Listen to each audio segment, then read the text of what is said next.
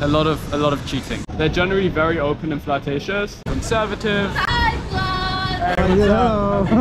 Treat them well. A lot of Filipino girls would actually prefer to date an older guy. Really, you can live on $100 a month here. Hi, what's your name? Hi, I'm Moshe. Moses. Moses, where are you from? From England. What brings you down here to the Philippines? Plane ticket from Vietnam. Yeah. But it was mostly because my friend told me that the Philippines is an amazing place. What's the dating scene like here in the Philippines? Have you met a lot of people? Been on any dates? Dating scene in the Philippines, it's interesting. I would say there's a lot of people that you can meet, both travelers and Filipinos. In terms of culture, I think that as Westerners, we come with a very strong idea of what Asian dating is like, which is that it's very conservative. Hi, hello. Hi, I see, so friendly right now as we speak, right? They're very friendly, they're very flirty. They'll come up to you and they'll say hi or smile at you. I think Filipinos are, they're generally very open and flirtatious. That's coming from the guys as well. They'll flirt with you as well, but it's not my thing personally. In terms of the dating, the perception that people have is that Filipinos are very conservative, that it's a very strong Catholic country, that you have to go on like 10 dates and then get married before anything happens. But the reality is completely different. They're very westernized and they're very liberated in terms of dating. If someone likes you enough, there's probably going to be a good chance that they'll want to take things further. And I think the majority of girls here are looking for a relationship, but are also open to just having fun. I would say that would be my perception of dating in the Philippines. Good to know. So a lot of positive things, it seems like. Any negatives, downsides? I would say there are a lot of negative things. For example, lying about having boyfriends is the #1 thing. A lot of cheating. There's a lot of cheating. You got to be very careful.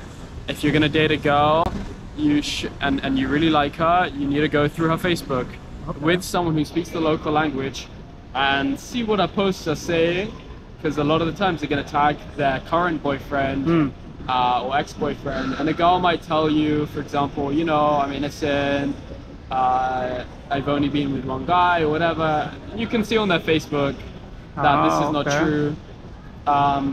A lot of them want to sell this idea of purity because they believe, and a lot of guys do believe, that there's a lot of purity here in terms of like not having previous partners, but most of the time that's not true. There's a lot of judgment in Filipino society from a very young age, so it's kind of built into them to not tell the full truth about their dating history, and rather than to say I don't want to tell you, because they don't like to be confrontational, a lot of them, they'd rather actually just lie about it and avoid the topic entirely. So that's a different cultural approach that I'm not a fan of personally. Hey, well, what do you think of like jealousy or other traits that Filipinos might have? Because I hear that sometimes they can be really clingy or jealous. I think they can be very, very jealous, and I think that they have the perception that as a foreigner, that as soon as I walk out the door, I'm swamped by girls who are constantly trying to hook up with me and stuff like that. But that's not the case. Of course, there's a couple girls who will just say hi to me, but realistically, that's not the case. And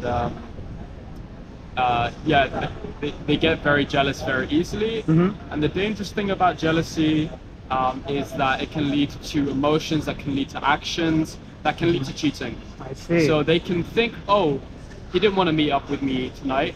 Yeah, he's probably hooking up with another girl, when really maybe I just didn't want to go out that night. I just wanted to lie in my bed, watch Netflix. And then maybe as a result of that, they'll go and do something to feel empowered, because he's doing something, well, I have to do something, screw him, and there's a lot of drama, a lot of using like notes, Instagram stories, basically indirect forms of communication rather than being direct. So I would say communication is definitely a problem. There's a lot of pride. Filipinos are very proud people, and they, the saying is pride cometh before the fall. which basically is saying that your pride can get in the way of your best, you know, what's best for you. And so if you can't communicate and be open and honest about your intentions, about what you're doing, about how you're feeling, because you're scared to be vulnerable, this goes for any form of dating, whether it's serious, whether it's casual, you know, that it's really not going to progress very far. And if it does, it's going to be toxic. Okay, well, thank you for all of that. Now, do you think it's going to be different for someone? You seem like a younger guy, so Yeah. maybe dating seems a bit different for you. You think, because you see a lot of older guys here with maybe some of the younger Filipinos? Yeah, so as young guys, we kind of have to compete with the older guys because, well, Filipinos might have a perception that an older guy has a lot more money, that they're much more safer, that they can take care of them, that there's less demand, they're less demanding. So, yeah, you know, a lot of Filipino girls would actually prefer to date an older guy. And, you know, as a young guy myself, they might not necessarily be as attracted to me in terms of that, but they might be more attracted to me in terms of what I bring in other ways, which would be like youthfulness, energy, and not being too bad looking. Okay, you know, that young helps, looking, it helps a little bit. What is like the biggest difference between dating in the West and compared to here? I know we talked about a lot of the stuff, but is there like a glaring difference between West and East here? I think in the West, people are more open to actually saying what they think. And for sure, Western girls are not as afraid about the judgment that you might be presenting to them. So, for example, if you meet a girl and she's hanging out with a guy friend and you're asking, oh, what kind of friend is this to you? Like, she'll be honest about it. Whereas in the Philippines, they will say, oh, it's just a friend, when you know that it's not, because they're touching each other. Yeah, or this is my cousin or my brother or something. It's my cousin, it's my brother, something like this. So you have more like open communication in the West. I think people are more willing to be vulnerable. I would not say that dating Western girls is worse in any way or better in any way. I would say it's pretty similar, actually. The main difference I would say would be in terms of like educational level. So Western girls have a much higher level of education compared to girls in the Philippines. Depends where you are in age, of course. Other places will have higher levels, but definitely you can have more detailed conversations about a lot of things. That's a generalization though, because you're always going to meet people here who are smart as well, and you can have those kind of deep conversations about you know, science or whatever it is you're interested in. Also, they're more, I'd say Western girls are more willing to split the bill as well. Like, they will often want to pay the bill. There's more feminism in the West, so they also see themselves as being equal, rather than here where it's very, very patriarchal. So as a man, you're expected to pay for everything. So that's a different kind of. But do you get anything different in return, right? Like, I mean, the fact that you're paying the bill, does that automatically give you some sort of behavioral traits coming towards you, or some, I don't know, not to obviously be just a woman. Right. Do they bring anything else to the table aside from themselves? If you're paying for everything. Right. So what do they offer? I would say that they're maybe a little bit more sweet, a bit more caring. Okay. So they show more affection, I guess. They show more affection, and yeah, like if you're paying for that meal, they'll probably want to go on a second date with you, or take things further. So that's, you know, that's nice. Good thing cost of living here is a bit cheaper than the West, right? Yeah, so. it's much cheaper. It's much cheaper to go on dates here, although it depends where you go. You can live on,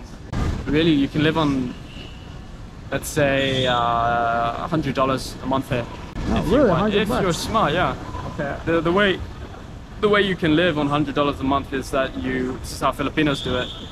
Stay in a boarding house. That's $1,500 per month. 1,500 pesos per month. A month? Per month, 1,500. Boarding house. You might even have your own private room for that. You won't live in the best location, but that's fine.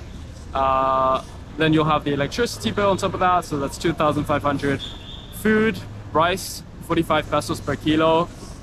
You can eat 400 grams of rice per day, and then you can do the maths, and long story short, yeah, you can survive on like $150. I'm out here wasting my money then, man. Yeah, but that's if you want to live really, really, really cheap. Yeah.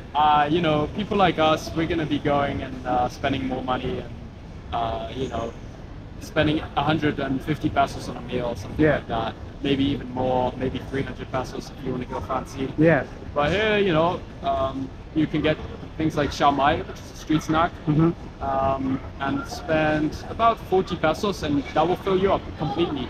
And that's one meal, Well, I'm sure a lot of guys appreciate that advice, and thank you for everything today, man. I appreciate this. Yeah, I have one thing left to say, which is if you're gonna come to the Philippines and your intention is dating, my belief is that you should always be honest, and don't be a fuckboy, lying to girls, tricking them into relationships, giving them STDs and stuff.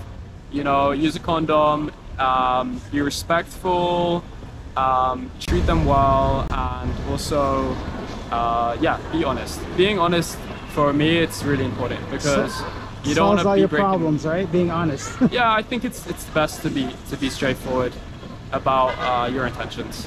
Yeah. Awesome. Well, thank you so much for your time. I appreciate it. Thanks.